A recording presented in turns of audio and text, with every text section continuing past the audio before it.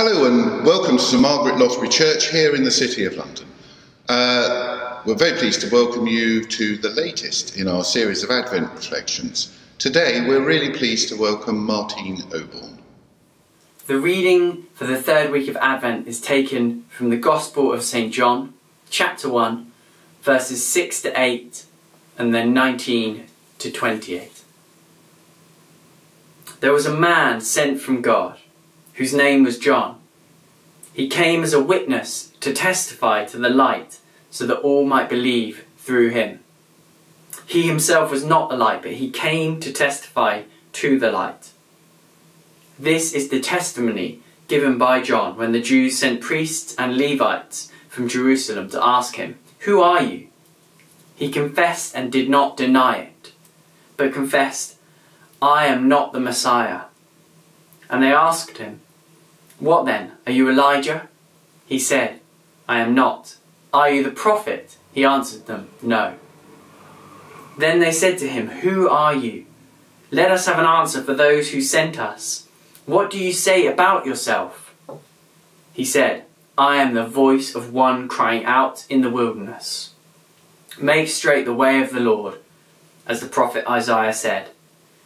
Now they had been sent from the Pharisees. They asked him, "Why then are you baptizing if you are neither the Messiah, nor Elijah, nor the prophet?" John answered them, "I baptize with water. Among you stands one whom you do not know, the one who is coming after me. I am not worthy to untie the thong of his sandal."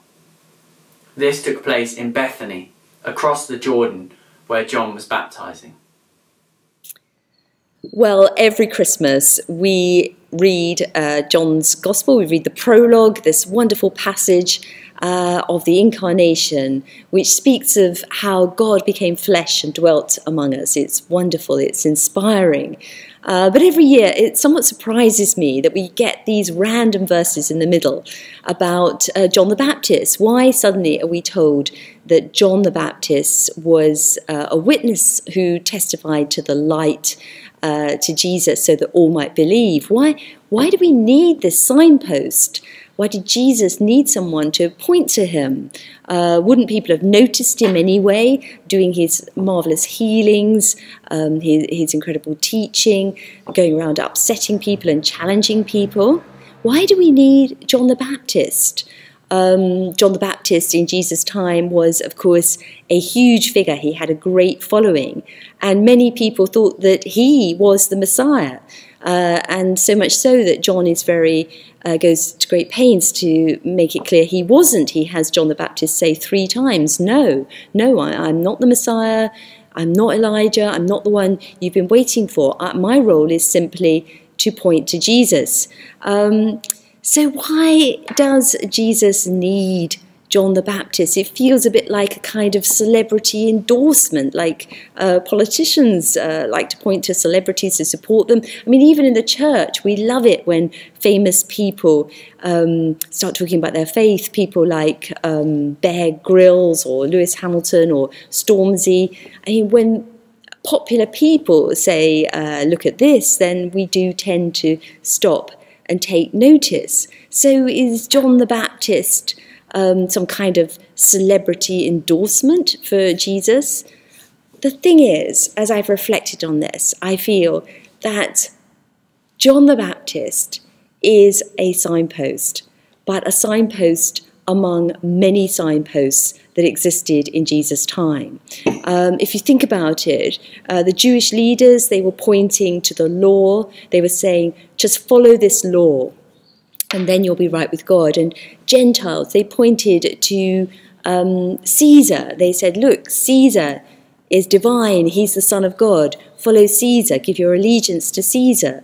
So John the Baptist was a signpost among many signposts, and he was a signpost who pointed to Jesus.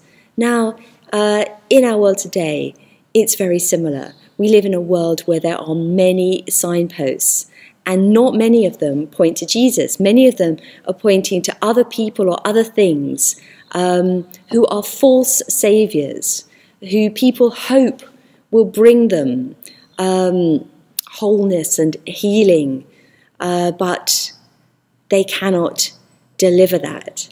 And so today we need signposts like John the Baptist. Question is, who are those signposts in your life? Who are the people in your life who are pointing to Jesus, to the one person, the true Saviour, the one person who can truly bring healing and forgiveness and love and reconciliation? And who are the people who are pointing to false saviours? And the question is, whose signs are you going to follow? Are you going to say yes to the true Saviour, to Jesus, to the one who can truly bring healing and forgiveness and love and call us home?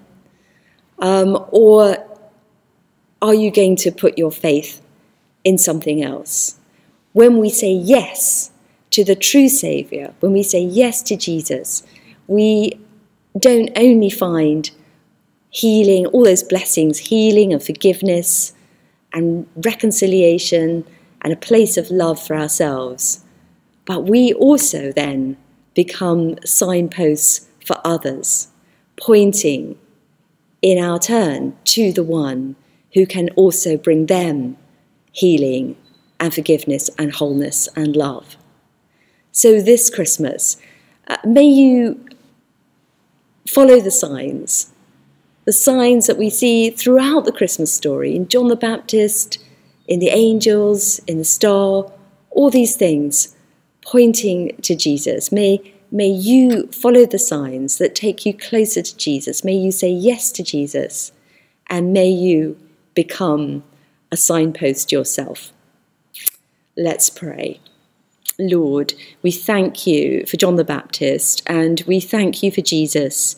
We thank you for all the grace that he has brought to our lives. And Lord, we want to be signposts for others. So this Christmas, may we draw closer to you. May we follow in the right path, and may we guide others towards you. In Jesus' name, amen.